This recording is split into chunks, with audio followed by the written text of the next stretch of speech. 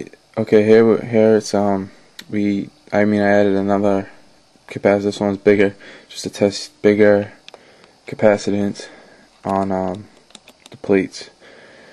And I just used the same one here for the regular voltage, but I just want to see if maybe if a bigger capacitor does a difference. It has a difference, but it seems like all it does is absorbs the voltage and it doesn't have any type of current or anything to give a push. So what's the strange thing is too is that when it sometimes when it charges, like it'll charge like to 10 volts in like an hour, which seems like, shocking, but it doesn't have any like power to it.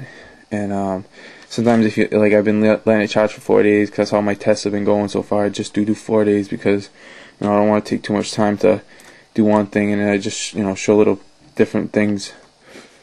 And so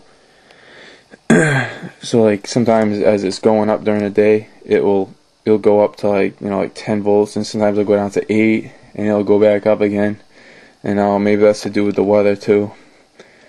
But what I got so far on this test, so it started I technically started the 10th at 10:26 or whatever, and so yeah, like 0 volts, and then I started letting it charge, and then it ended up during that day, I ended up getting like 9 volts. Like the 11th. I didn't really test it that good. I didn't keep track of this time because I was doing other things. But I got 9 volts, and then yeah, sometimes it go down to like 6 volts. That's just the current in the smaller capacitor. And then it went to 7 volts again. And then it went to 10 volts. And that's the fourth day. So it was like this morning. And then right now I just tested it and it was like 8 volts. So it's weird. It fluctuates a lot. I guess I'll show you the buzzer test that I've been showing you to show that there's something there. But this time, this isn't really gonna be good results. But I don't know. The first time I tried it, and just get a good view. Alright, so I'm about to connect it to that side.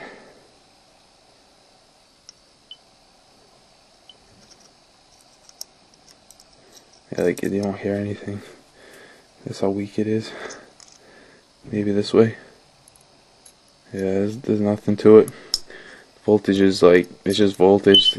Oh well. That was something.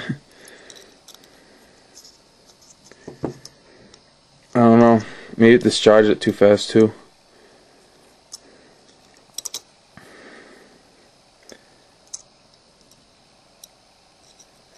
I don't know. Well, that's really it for this one. I just wanted to finish up doing a different capacitor test. Okay, here's my PowerPoint presentation. But